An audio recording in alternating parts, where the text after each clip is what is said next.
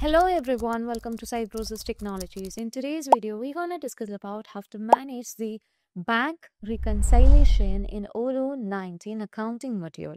So let's dive into the accounting module, and first let's move on to the reconciliation of a bill. To manage with it, let's first create a bill where you can just move on to new button to create the one and fill out the details of the vendor. I'll be setting the vendor as John over here. You can click on add line to add the label. So here I would like to add the laptop over here with the one quantity, and you can also set the price. So let me set the price as 2000, and once it's been set, you can save it and let me click on confirm. And afterwards we just need to make the payment, right? So we can create the payment and you can see that it's currently in payment state.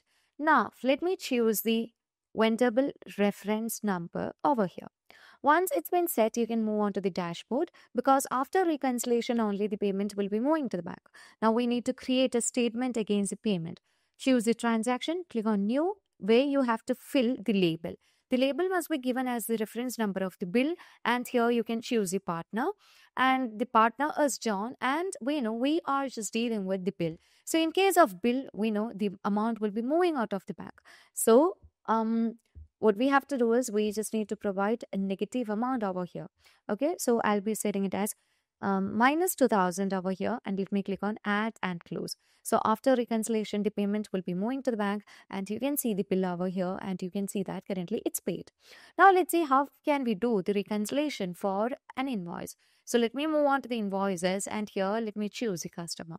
I would like to consider the customer over here as Aisha, and I will be choosing the product over here as laptop, and let me set the amount over here as 1500. Now applying the tax here, you can see that the amount has just been turned as 1590. Afterwards you can confirm the invoices, and later on you can just request for the payment and click on create payment and choose the reference number, which means you need to copy the customer invoice number. Once it's been set over here, you can move on to the dashboard and choose transaction to create the statement against the payment.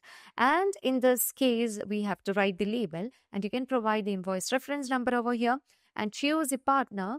So here you would be able to see that the partner over here, and we know the amount is 1590, and let's set that and click on add and close. So here you can see that the reconciliation is being done, and if you want to see the invoice, you can see that the amount will be in the paid state.